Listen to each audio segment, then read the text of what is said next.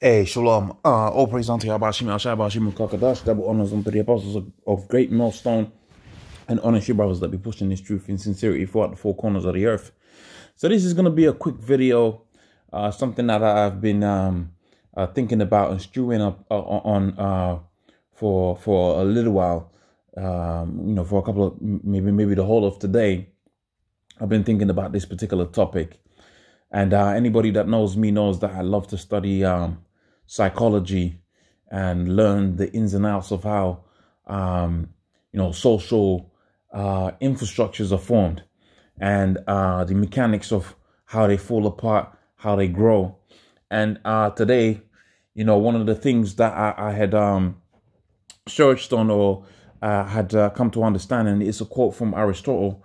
And if I'm not mistaken, the apostles did say Aristotle was an Israelite, and that would make sense because, his works are still looked at today in high esteem. And one of the things that he mentioned, which leads me into the point of this video, which is to love your brother, man. Learn to love your brother, I suppose, will be the run through premise of this video. One of the things that he had mentioned was, you have a situation where many concepts, is that the right word? We can use the word concepts. Many reasons lead to a relationship forming. All right. Sometimes you have a relationship where it's mutually beneficial, and sometimes you have a relationship where it happens, spontaneously. And he listed out 3 examples of how those relationships form. But and he was using the example of men and women and, friendship. He was using the example of friendship. And it struck me, quite clearly when he mentioned the strongest bond that you can possibly create with another human being is one where you have shared values. Now, you can already see where I'm going to go with that within this particular video, because the greatest bond you're supposed to have is with the men around you. Now, let me be vividly clear in what I'm going to say next.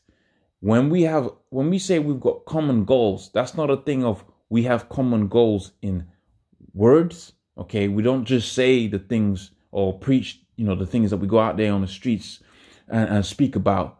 We got to walk in that particular path to the best of our ability. And if you have an individual that is speaking in a particular way and he's not walking in that particular way, then certainly something has to be done about that. So going back onto the quote that Aristotle had made, he made the statement that, you pretty much you get a strong bond between you and another human being when you have shared values. And as you grow within this faith, this word, this understanding that Yahweh Shemi Al Shai, whom the world calls God and Christ, have come to save the children of Israel, and you go out there with brothers and you teach this to the 12 tribes of Israel, as it says within the book of Isaiah, the 58th chapter, cry aloud, spare not, lift out thy voice like a trumpet, show my people their transgressions. As you do that particular task, as you express your values, your internal values, and you exhibit them on a public stage with brethren around you, the bond that's supposed to be within you and between you is supposed to be unbreakable. Now, of course, there's going to be outliers. There's going to be diversities of spirits. There's going to be clashes. But the bond is supposed to be unbreakable. And therefore, the bond must needs be maintained, recognized, and embraced. And most of all, you got to be grateful for that particular bond. Because once you come within the circle of the understanding of truth, there's a great chance that you're going to make it on a chariot when Yahweh Shemi Al Shai returns to deliver his people, the children of Israel, from the captivity that we're in right now underneath the man Esau. So let me repeat that again. The bond is supposed to be having with brothers, man. That's a thing to be cherished. Okay, that is a blessing from on high. That's a blessing from Yahweh Shemi Al Shai, and it's supposed to be a strong bond that you have between those people. Now let's take it deeper onto the spiritual level. The values that you have of your own, those values have been given unto you by Yahweh Shemi Al Shai. The scripture says that faith is a gift from Yahweh Shemi Al Shai. So if faith is a gift from Yahweh Shemi Al Shai, the belief within this word, therefore the bond that you have within this brotherhood is a gift from the Heavenly Father. Therefore, it is necessary that when your brother offends you, that you willingly forgive him. And like Yahweh Shai said, you said you're supposed to give him an infinite amount of times, man, provided that brother is working within the confines of the doctrine. All right, when things happen that's outside of the doctrine, it's going to be raised up onto the appropriate individuals with the appropriate seating amongst the congregation of Israel. So the first scripture that I've got here is the book of Luke 17:3, and it says, "Take heed to yourselves that if thy brother trespass against thee, rebuke him, and if he repent, then you forgive him, man, because that bond is a sacred bond. Obviously, if that brother doesn't repent, then guess what? Those values that combine you into a social group or a spiritual group, which would be a better statement, those values are broken. Now you have a situation where counsels is going to be taken. But most situations between brothers could be just fixed with both parties saying, Khan Salakia, maybe I don't necessarily agree with what you're saying right now. Let me sleep upon it. Because as you grow within these faiths, there's things that, hey, when we came into this truth, the scripture talks about how the word of the Heavenly Father cuts you, man. When we came into this truth, we got cut, man. By process of time, you came into the understanding that what?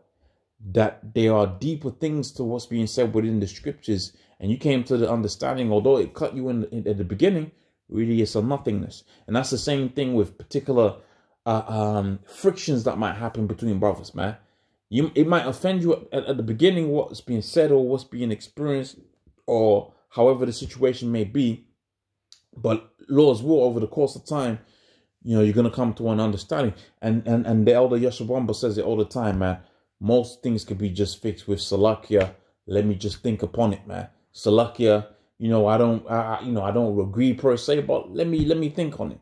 And provided you are working within the confines of the spirit, hey, over time, you might come to the same conclusion that one individual may or may not have. Okay, so let's read that scripture again. The book of Luke 17:3. Take heed to yourselves. If thy brother trespass against thee, rebuke him. You're supposed to rebuke individuals, man. You got individuals that can't take rebuke. That's not a spiritual mindset, man. That's not a spiritual mindset. You got individuals that love to dish rebuke and they don't take rebuke. You gotta give and take, man. All right, we're all working it out. And as you're going to see, as I build up this picture of this particular video, you're going to see the important thing to always consider. And I'll spoil it for you. The most important thing to consider is that the creature has been made subject unto vanity. This body, these vessels that we're in, we want to do righteousness on the inside. Our spirit wants to do righteousness. But ultimately, the flesh, which is made corruptible, has it to where we go off. That is to say, the sin within us makes us sin. But if a man be a man of the Lord, it doesn't matter what iniquity he commits, of which the scripture talks about the only iniquity that can't be forgiven is the blasphemy of the spirit, and only Esau can blaspheme within the spirit, man. So when you look at it, man, you got to look at a brother and you got to think, okay, this brother is not in their perfected form. And that is to say, we're going to be changed. But also, too, one thing they say in psychology is if you're pointing the finger, man, there's 4 fingers pointing at you. And that is to say, 3 fingers pointing at you. That is to say that you are not perfect and you too shall be changed. So you got to work with brothers, man, provided that individual repents. They take the rebuke and they repent. Let's go to the next scripture. This is the book of 1 Corinthians 15:52.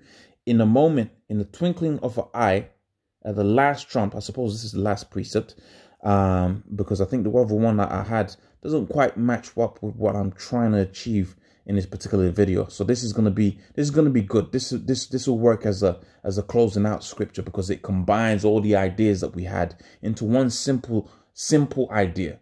We're not perfect. The Heavenly Father is gonna make us perfect.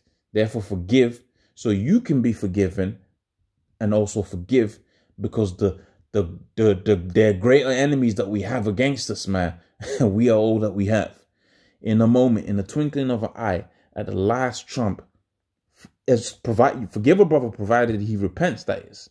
Okay? Provided he repents. In a moment, in the twinkling of an eye, at the last trump, for the trumpet. Let me read that again. I'm going to read that. All right. 1 Corinthians 15 and 51. Behold, I show you a mystery. We shall not all sleep, but we shall all be changed. All the 12 tribes of Israel is going to be perfected, man. Now, the nations are going to have the corruptible bodies, and we're going to be the judges above those nations, administering judgments unto those nations, man. We're going to be jacking them up when they go off. But because we're going to be righteous kings, they're not going to want to go off, because they're going to see the benefits of following the law, statutes, commandments of the Heavenly Father that we, the kings and the priests of the earth, are going to give unto them. But we, the priests and the kings of the earth, are going to be perfect in keeping those laws, because as the scripture says within the book of Hebrews, the 8th chapter and the 8th verse, we're going to be having the law, statutes, commandments of the Heavenly Father within our minds, programmed to do it instinctive, like a lion knows how to chase deer by instinct. We're going to know how to keep the laws of the Heavenly Father by instinct, because we're going to be changed. We're going to be better, man. We're going to be better. So if we're not at our best right now, or you just do your best to try and see a brother in his good light, work with a brother within his good light. Right? Because some situations ain't for everybody. There's some situations you can't necessarily be around a brother for. It might offend you. But that doesn't mean to say that's not your brother. You just work with a brother, man. All right. In the moment, in the twinkling of an eye, at the last trump, for the trump shall sound, and the dead shall be raised incorruptible, and we shall be changed, man. Until we get changed and until we get perfected, there's going to be situations that's going to be offensive, situations that are going to call for rebuke, situations that are going to call for repentance. Provided the brother repents, there's no need that the bond between the brotherhood is broken. All right, and that's the video. So with that, I'm gonna say all praises unto Yahweh Shemi Al Shabbat Shemi Kakadash. Double honors unto the apostles of Great Millstone, and honor your brothers that be pushing this truth in sincerity. Shalom.